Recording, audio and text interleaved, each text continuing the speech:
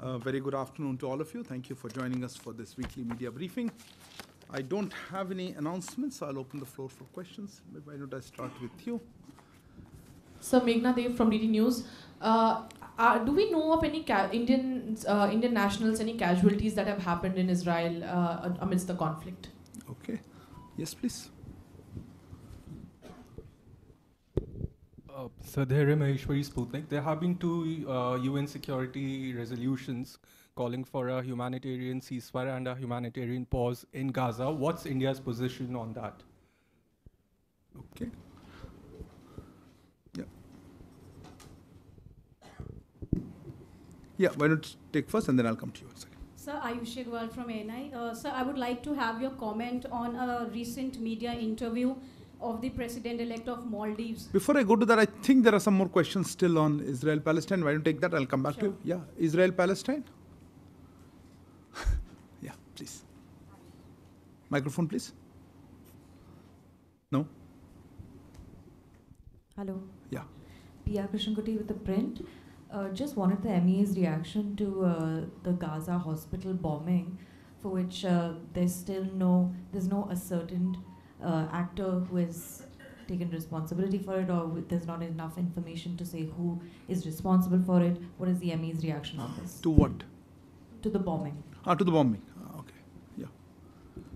Sir Sandeep news 18 India से sir मेरा सवाल है कि अब लेबनान में भी हिजबुल्ला के साथ वो एरिया जो है अब दोबारा से सिचुएशन वहाँ ख़राब हो रही है, तो क्या वहाँ पे जो इंडियंस हैं या उधर रहते हैं उनके लिए कोई एडवाइजरी आप लोगों की तरफ से इशू की गई है? Okay. Anybody else on this? Yeah. First you then I'll come. Sir Vijayalakshmi हूँ इंडिया टीवी से। सर अभी तक कितने भारतीय वहाँ से वापस लाए गए हैं, और गाज़ा और वेस्ट बैंक में भी कुछ लोग थे जो फंसे हुए थे, उसको लेकर की कोई जानकारी? Okay. Yes, Yashi, go ahead. Yeshi Seri from the New Indian Express. Is India planning to extend any humanitarian aid to Palestine, Gaza? Okay. No other questions? Good. Let me try to take this set of questions. Look, let me make broadly first on Operation Ajaya. We've been talking about.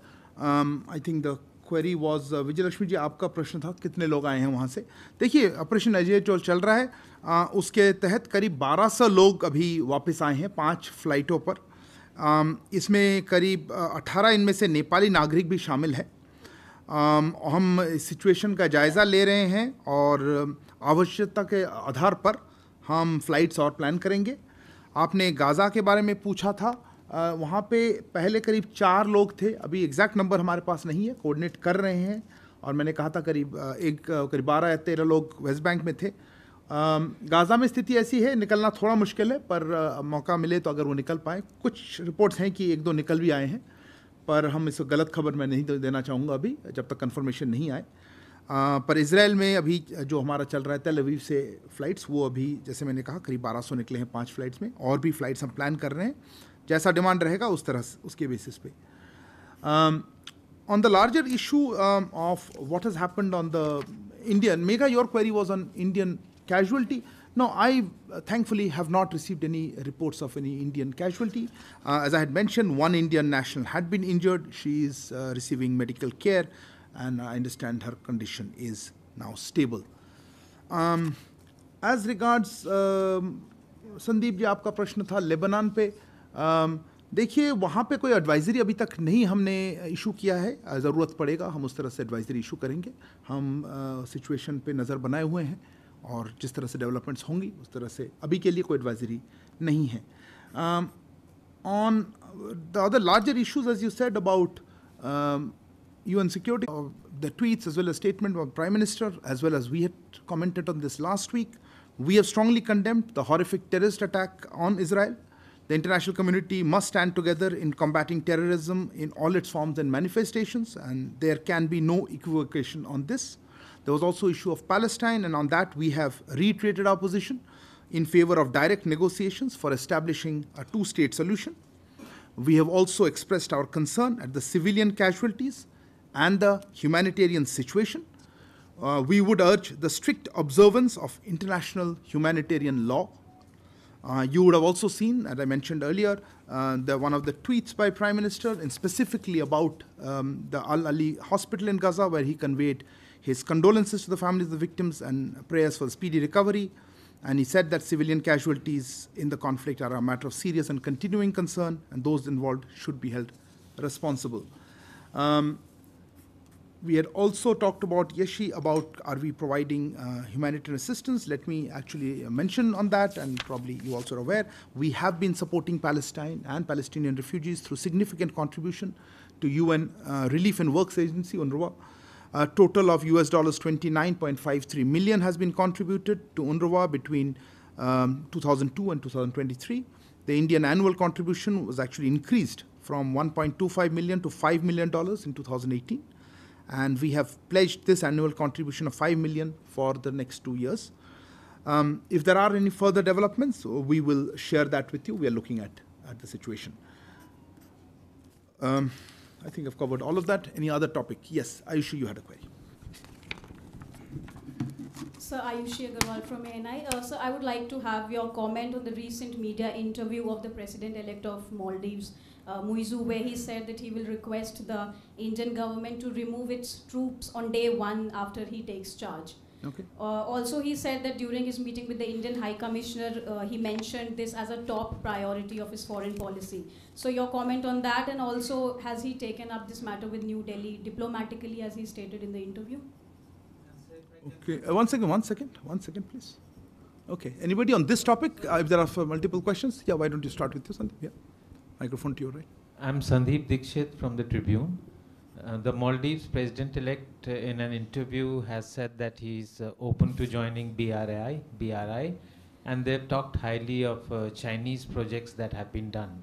So what is the state of Indian projects that are going on, and will they proceed apace despite the change in government? Okay. Yes, same question. Yes, Sudhi? Sir, Shruti Ranjan from Bloomberg, associating with both the two other questions previous to me on Maldives. Also, anything particular and specific on the port that India was building in Maldives for, and the assistance that the Navy was giving to the Maldivians, if you could give us an understanding on that. Okay. And plus, an unrelated question on Venezuela, sir. Can I come back? Let Okay. me just, anybody else on the Maldives? Yeah, okay. There's at the back. Yeah. Maldives? Yeah. Broader, just Reza from Hindustan Times. Basically on BRI, again, the meeting that is being Can I held. come back to you? Just let me. Look, you asked different parts of it. Do remember that the inauguration has not yet taken place, and the president-elect is there, so it's the same administration for now. We are discussing. Let me make a larger point on cooperation with Maldives. Look, our cooperation with Maldives is based on jointly addressing shared challenges and priorities. The assistance and platforms that we have provided have contributed significantly in areas like people's welfare, humanitarian assistance, disaster relief, and combating illegal maritime activities. Over the last 5 years, more than 500 medical evacuations have been carried out by our personnel, saving 523 Maldivian lives. Of these, 131 evacuations were carried out this year, another 140 last year, and a further 109 in 2021. Similarly, during the last 5 years, more than 450 multifaceted missions have been carried out to safeguard the maritime security of Maldives. Of these, 122 missions were carried out this year, while last year, while another 152 and 124 missions were undertaken in 2021 and 2020, respectively. India has also been the first responder for Maldives in any disaster scenario, including most recently during COVID. We look forward to constructively engaging with the incoming administration and discussing ways to enhance our relationship further. There was a specific query on whether this issues that President-elect mentioned has been taken up. Look, he's President-elect, so as of now, of course, our High Commissioner has met him, and I mentioned that we had a conversation, and we look forward to engaging with the incoming administration all these issues. And Sudhi, to your query also, we look forward to continuing with our cooperation and partnership with Maldives which is multifaceted, which covers areas for benefit of the Maldivian people, particularly in humanitarian assistance or welfare or disaster relief or other issues that I mentioned. As regards, Sandeep, your query was on BRI with Maldives. Again, that's a statement by President-elect. You know our views on BRI, and I understand when Reza has a query, and I'll respond to that. But we are focused, as I said, with our neighbors, and our partnerships stand on their own merit, and we are focused on how we can take forward our bilateral cooperation. Reza, may I, now you can take the floor, something else, and I'll come back to Sudhi also. Yeah, Reza, go ahead. Reza from Hindustan Times. My question is basically on the BRI meeting that is being that was hosted by China, and you know how President Xi and there was a reaffirmation from President Putin about the need to coordinate on the foreign policy and to work together on these issues. How do you look at that, given the fact that President Putin and President Xi both did not attend the G20 meeting in Delhi? Okay, Sudhi. So, Shruti again from Bloomberg. On Venezuela, sir, we see that the sanctions, US sanctions on Venezuela are being reduced or being diluted. Will India start its economic engagement with Venezuela, in particular buying oil from Venezuela? Okay. Huma, I'll come to you. Microphone. Huma Siddiqui from the Financial Express. Just adding on to Sudhi Ranjan's question. So, if and when the sanctions are removed, will India start discussing about the pending payments which are stuck in Venezuela? And what about the private company Jindal's? They have bought or they are planning to buy some oil field there. If some detail is. Okay. Yeah, please go ahead. Avinash Agarwal from the Asai Shimbun. So this is about the planned G20 virtual summit. Can you tell us if any date has been finalized so far, and if yes, how many leaders are expected to join? Okay, go ahead. Hi, I'm Rajiv from Malayalam Manorama. I just wanted to ask about the update on the 8 Indian naval officers detained in Qatar, and also about the news that 1 or 2 journalists who had reported on this were asked to leave the country recently. You mean there? Yeah, who are based in Doha, they were asked to leave the country for reporting on this. Oh, okay. Anybody else? No, if not, we'll close with, yeah, Yeshi, you have something? Okay, go ahead. This is Yeshi again.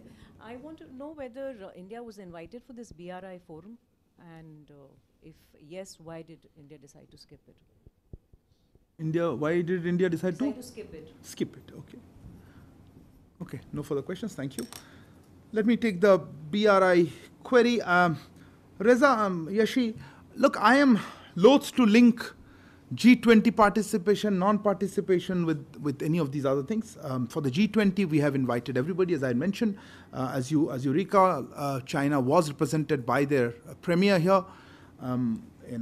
Different countries, have different decision-making perspectives when deciding on participation, and that's pretty normal. I think we have answered that question at length earlier.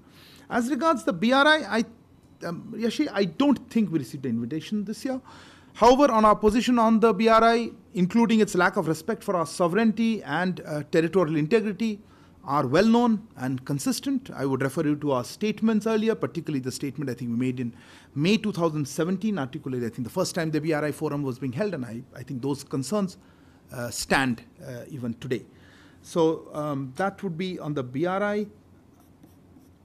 Sudhi, as regards the issue of Venezuela, your query was, will we start buying oil if the sanctions are diluted? Look, as I said, our perspective on this, and this will be answered in the context of other countries where we managed to procure oil, is guided by our energy security requirements, how we look at it. So depending on that, a decision is taken. We would, of course, for the benefit of our own people, like to have more sources and access to energy, and in particularly oil. So that's something that I wouldn't like to speculate, but the larger principle that guides it is ensuring the energy security of India. Similarly, Huma, you had said about Jindals. Look, that is a question you have to ask them. Of course, if as and when we are able to raise the issues of pending payments, etc., we will raise it. But again, I don't want to prejudge what could happen without any significant movement on the ground. This is something, of course, we keep a close eye on, and as and when there are developments, we will share with you. But some of this, of course, is done by the private sector or by traders. So as I said, larger picture of being guided by our energy security requirements, I think, is the overarching framework. Avinash, you had asked about G20 Virtual Summit. Yes, invitations have been extended. I'm not sure if the date is yet public. The countries know the date. There is a fixed date in November that we have, but let's hold off for announcing it publicly. As yet, I'm sure other countries are aware of it. We look forward to participation by as many leaders as they can. It's a virtual event. But again, like I answered Reza's query, the participation is dependent on the invitee. But we do hope that there is high degree of participation at this summit. Rajiv, you had asked about the developments in Qatar. Let me see if I have an update here. My understanding is that there was a last hearing, the 7th hearing, earlier this month. We are closely following the court proceedings in what is called the Court of First Instance. As I said, October 3rd was the 7th hearing. We understand that a judgment is expected, in fact, later this month. Earlier, our ambassador and our deputy chief of mission met the 8 men in prison on October 1st after they were granted consular access. As you are aware, we have been in regular touch with the families too, and we are rendering all possible assistance. So as and when we have more updates, we will share that with you. As regards journalists being asked to leave, I presume you're talking about non-Qatari citizens. I don't have information on that. I don't even know if they're Indian. I have noted. It hasn't come to our attention. Nobody has complained to us. I will note it down. Okay. Thank you very much for the. Sorry, you have some. Sorry, you can't jump in last. Please take a seat. I think there are seats there. Yeah. Go ahead. Sir, the Karakoram highway is being upgraded it's a joint effort by Pakistan and China. It's a 240-kilometer stretch between Raikot and Thokat, which is being upgraded. Besides that, there is a Frontier Tunneling Institute in Pakistan that has begun work on the CPEC. So just wanted your views on both. Okay. Kalol, if you have a question, okay, if you could sit would be nicer. Yeah. This is about the burning issue of the day, the Palestine-Israel conflict. I just did a whole series of it, if you have, unless you have something. Just one more, which is that has India really made its position clear on the ceasefire? More than 3,700 Palestinians have died and more than 1,300 Israelis are dead. Many Indians are living there and working. So what is really India's position on the ceasefire? Okay. Yeah, okay, you have a clarification? Okay. Reza from Hindustan Times. Just a clarification, you mentioned about the hearings in Qatar and that a judgment is awaited this month. Does that mean that the charges have finally been laid against the Indian sailors? Thank you. Srinjoy, I wouldn't like to comment on specific developments that you mentioned, except to say that you know our position on these are territories that are in illegal occupation of Pakistan, and you know our position very clearly on violation of our sovereignty and our territorial integrity, and let me reiterate the same. I don't want to comment on exactly what is being done, but our view on developments in Pakistan-occupied Kashmir are very clear, and I just have to reiterate them today on both these issues. I understand they do pass through those areas of Pakistan-occupied Kashmir that are part of Indian territory. Kalol, as I mentioned again,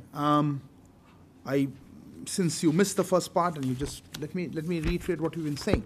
I think we have talked about the terror attack. We have condemned it, and I think it is important the international community stand together to condemn it. On Palestine, our position, we have reiterated our position in favor of direct negotiations for establishing a two-state solution. We have also expressed, in particular at your query, our concern at the civilian casualties and the humanitarian situation that is happening day by day. And we would urge the strict observance of international humanitarian law. So that is what I would like to share with you. Reza, on look, I don't know. Yes, the charges were presented as part of the hearings, but again, I wouldn't like to get into the legal part of it. They have legal representation in court. We are now looking forward to the, as I said, the 7th hearing, to what the court judgment is, and we hope that they are able to return back to India. Thank you for joining. Good evening.